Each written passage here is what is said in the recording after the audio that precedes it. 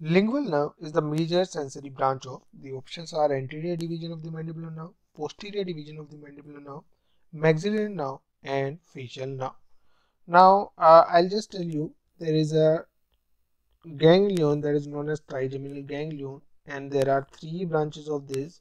One is going to be your ophthalmic nerve, then you have the maxillary nerve, and the third one is the mandibular nerve. Now the mandibular nerve further has branches. So first there is a main trunk. After that there will be an anterior branch of the mandibular nerve, and there will be a posterior branch of the mandibular nerve. So I'll be discussing the whole course of the mandibular nerve here.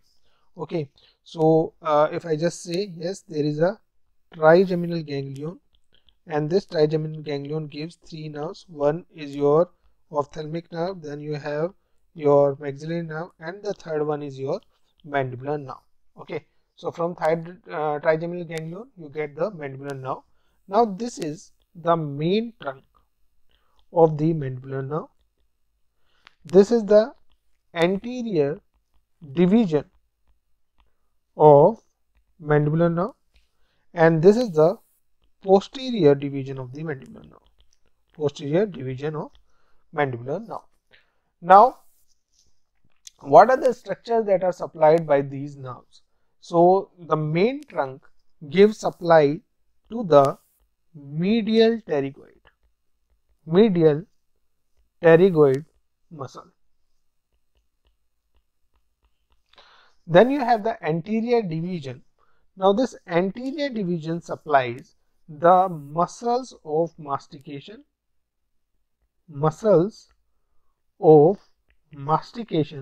except the medial pterygoid, because medial pterygoid is already supplied by the main trunk, right? Then you have the posterior division. Now this posterior division, we have to remember it by AIL. So I'll just write A here, I here, and L here. Now if you remember it by this particular thing, A here is going to be your auriculotemporal nerve. So from the posterior division, one nerve will be there, that is the auriculotemporal nerve. Then I is going to be your inferior alveolar nerve. I is going to be your inferior alveolar nerve. Now, this inferior alveolar nerve is going to supply the lower teeth. Now, from here itself, from the inferior alveolar nerve, you can have like other nerves, that is the mylohyoid nerve, that will be coming as a branch of this particular nerve, and then there will be anterior belly of digastric.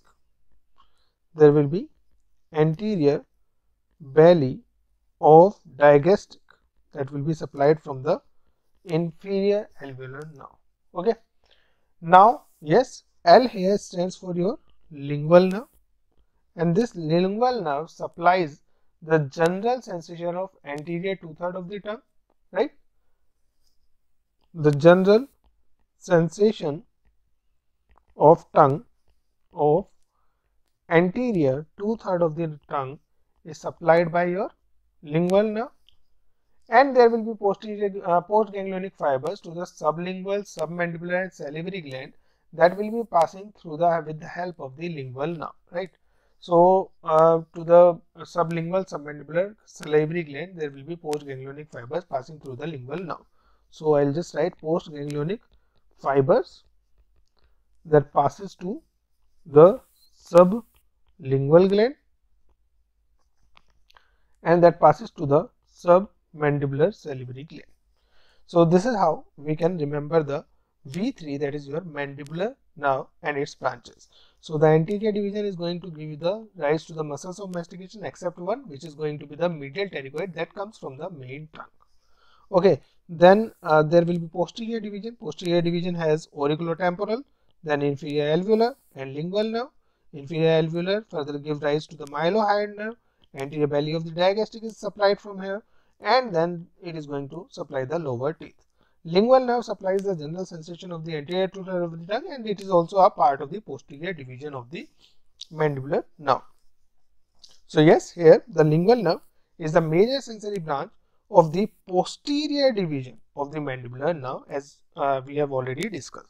So answer is going to be your option 2, that is posterior division of the mandibular nerve is a branch of the lingual is going to give a branch that is called as the lingual nerve.